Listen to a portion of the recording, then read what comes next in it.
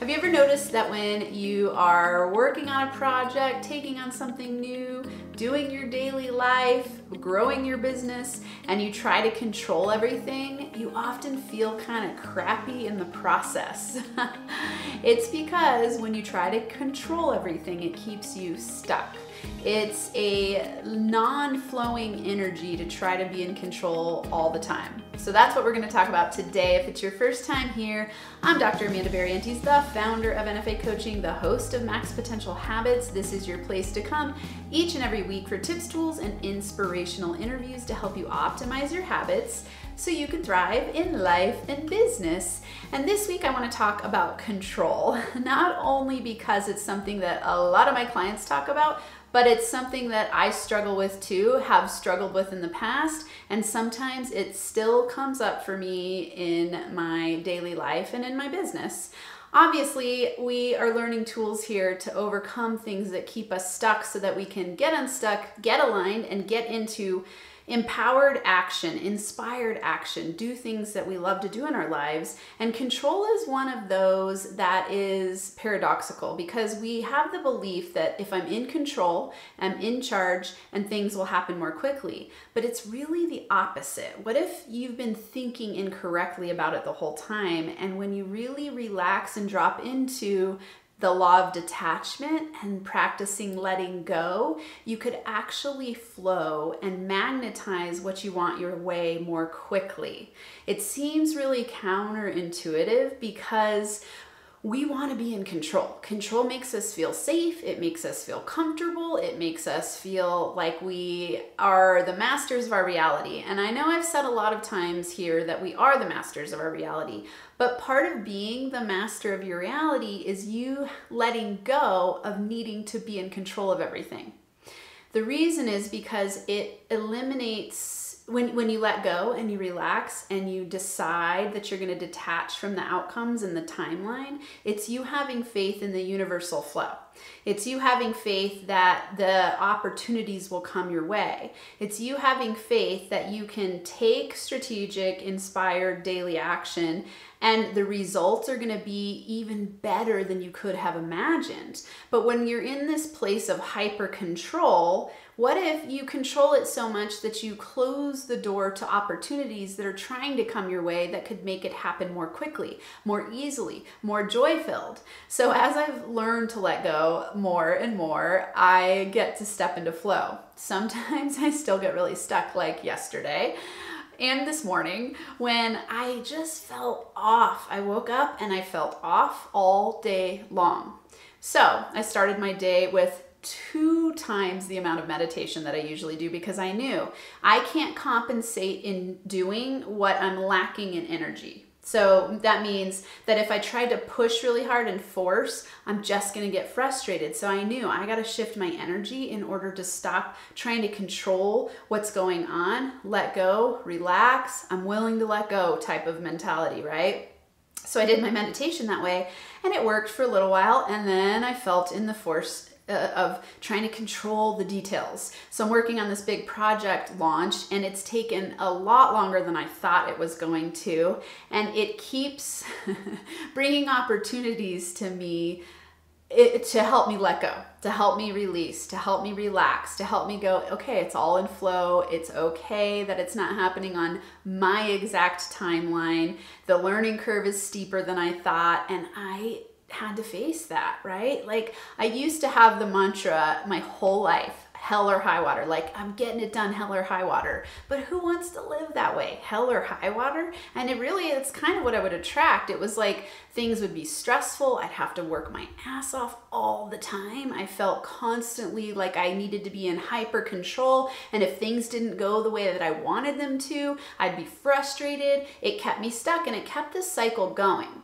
So the more that I've learned to surrender and detach, the more that I'm able to flow. So like yesterday, I can have a day where I just go, okay, like my body's doing crazy stuff. You know, I had like a stomach ache, which I don't usually get. I felt off energetically. I felt tired and I just let myself flow with it. I decided, okay, this The timeline that I had created isn't going to happen the way that I wanted it to happen. And I'm willing to let go of my attachment to that because there must be something better on the other side that I haven't seen yet. So that's you being willing to step into letting go, having faith that it'll work, and allowing what's to come to come. It's hard to do. It's, at least for me, it's been very hard to do because I have been a hyper control person.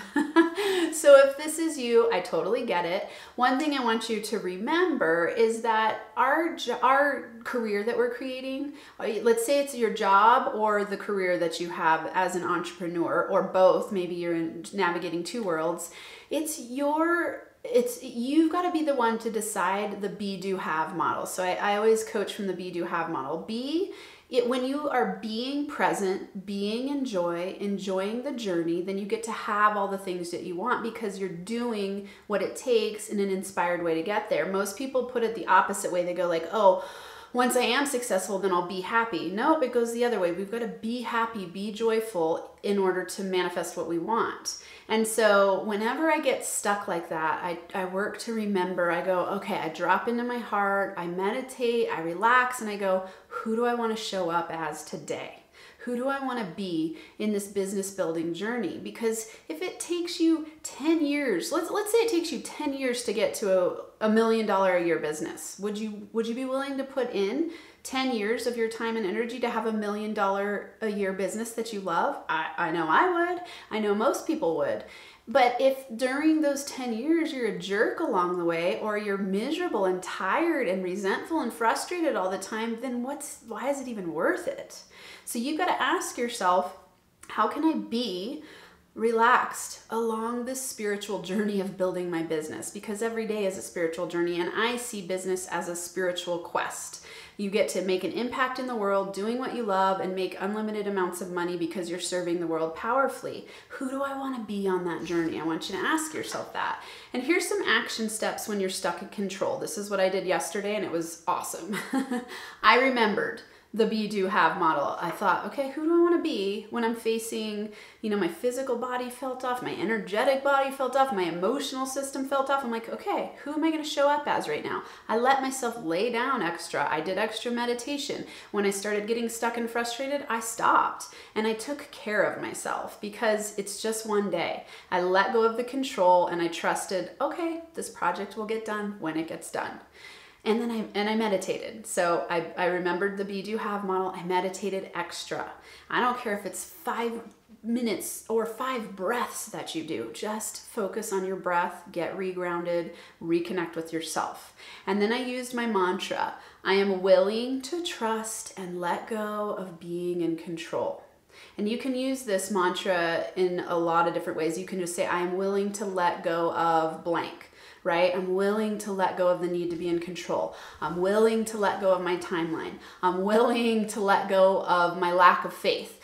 I'm willing to drop into my heart and see what I need right now. I'm willing to let my business grow in a more balanced, flowing way. I'm willing, do you see how it's going? So practice the I am willing to let go of, or I'm willing to trust and let go. I used this all day yesterday.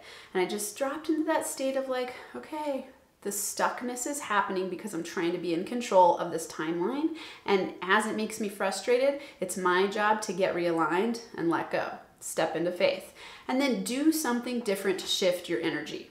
So I want you to think about doing something that brings you more joy or relaxation or peace. It could be, I laid down and I watched TV, which I almost never do, especially during a work day. I laid down and I watched comedy. I was like, okay, I gotta laugh. I gotta shift my energy. Then my daughter came over and we ate together, and like I took these breaks during the day. Then I hung out at night, and usually I would keep working after she left, and I just said, you know what? I'm laying on the couch with a blanket and I'm watching TV, and it was awesome and I needed it. And then I got a really great night of sleep and my energy shifted, and I woke up today inspired, clear, connected. I still had a little bit of residual stuckness with my camera, and I had to record this twice, which just never happens, but here I am smiling here for you. You got this. So try these tips out. I'll be here next week. I hope you have an incredible Max Potential week where you thrive and feel alive.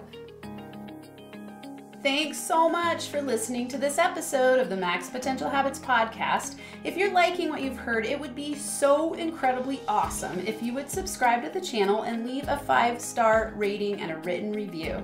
This helps me help more people while we grow our NFA community so we can rock it out together. For Max Potential Habits resources, go to nfacoaching.com where you can access all of my resources. There's free ebooks, PDF checklists, a journal template, a business mindset meditation kit, and so much more. Plus, links to NFA coaching on Instagram, YouTube, LinkedIn, and Facebook. And if you're super serious about up-leveling, there's also a link to schedule a free consult to work with me in group or one-on-one coaching.